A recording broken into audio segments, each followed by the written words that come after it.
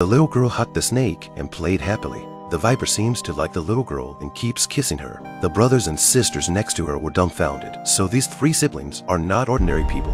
The little sister has a special hobby. She likes to take a bite out of everything.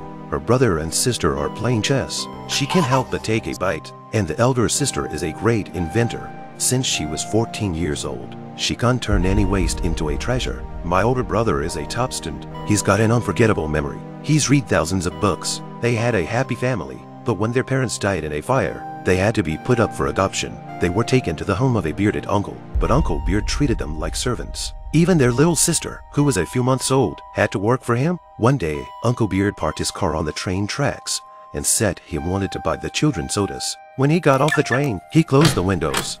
That's when the kids realized something was wrong. The train was coming in a few minutes. In the nick of time, the older brother took out a spring from the seat and tied it to a doll's head.